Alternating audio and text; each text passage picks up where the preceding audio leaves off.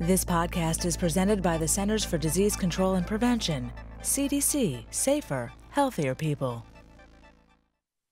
I'm Acting Surgeon General Dr. Stephen Galson.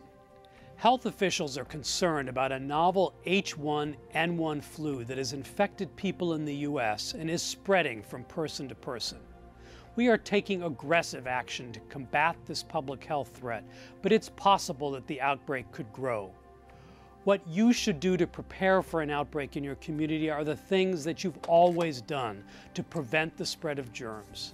Cover your nose and mouth with a tissue when you cough or sneeze and throw the tissue away. Wash your hands often with soap and water, especially after you cough or sneeze. If you're sick, stay home and try not to touch your eyes, nose, or mouth. These simple steps can help protect you and your family. For more details, visit cdc.gov/H1N1 or call 1-800-CDC-INFO. For the most accurate health information, visit www.cdc.gov or call 1-800-CDC-INFO 24/7.